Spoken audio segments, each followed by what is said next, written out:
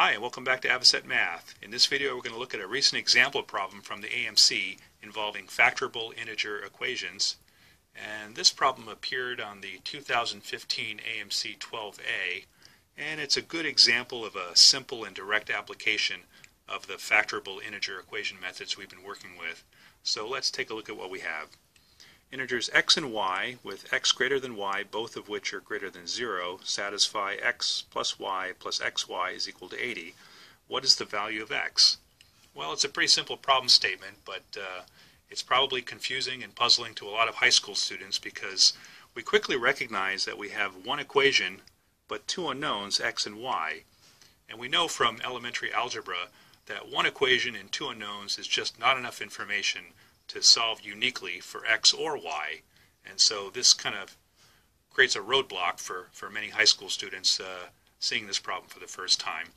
But what we know from our video lectures is that if we try to solve this now in this set of integers x and y, that gives us an additional constraint. It gives us some additional information which often allows us to reduce the number of possible solutions down to perhaps 2 or 3 or often even 1 possible solution. So let's go ahead and see how we might do that. So we have the equation x, y plus x plus y is equal to 80. And the solution method we've been talking about requires us to look at the coefficients of x and y, in this case 1 and 1, multiply them together and add them to both sides of the equation. And what that does is it now gives us a group of terms on the left-hand side which is now factorable. And that's basically the key to solving these types of problems. So let's go ahead and factor this group of terms.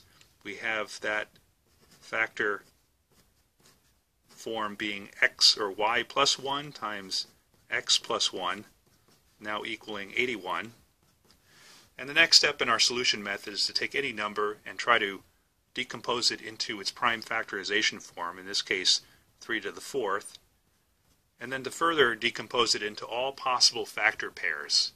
In this case, we have 1 times 81. It could be written as 3 times 27. It could be written as 9 times 9. It could be written as 27 times 3. And lastly, 81 times 1.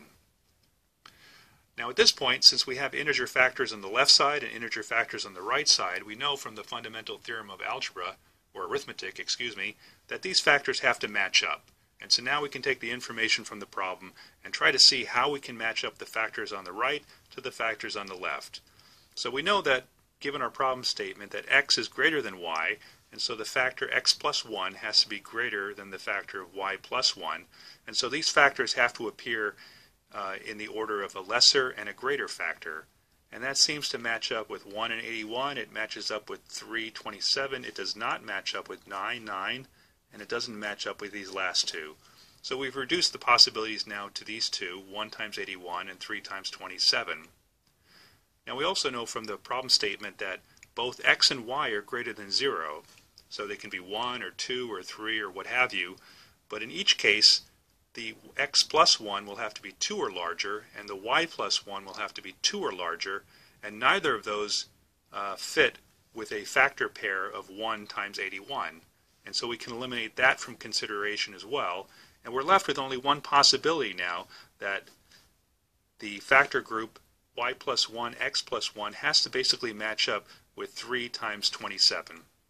And we know further that since x is greater than y, that the factor of 3 matches up with the factor y plus 1, and the factor 27 matches up with the factor x plus 1.